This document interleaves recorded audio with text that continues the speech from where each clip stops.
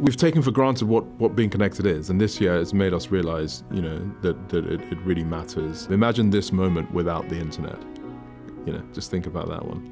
Connectivity is a universe really within another universe in terms of almost every aspect of our lives now can be administered digitally. We are back to the age of storytelling around the virtual fireplace.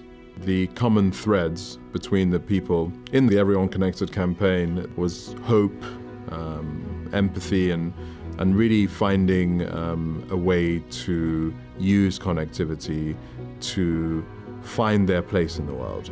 All of them have been on their own separate journeys, and in life we go through peaks and troughs of figuring out who we are, finding courage to go on that journey of discovery.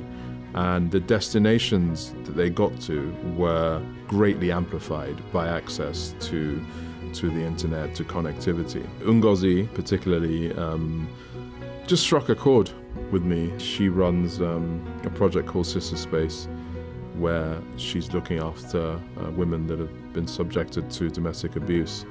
And the internet is a huge part of that. She's allowing them to know that they have a safe place, and it can be from a phone call, a message, a video call, and connectivity can be the difference between life or death.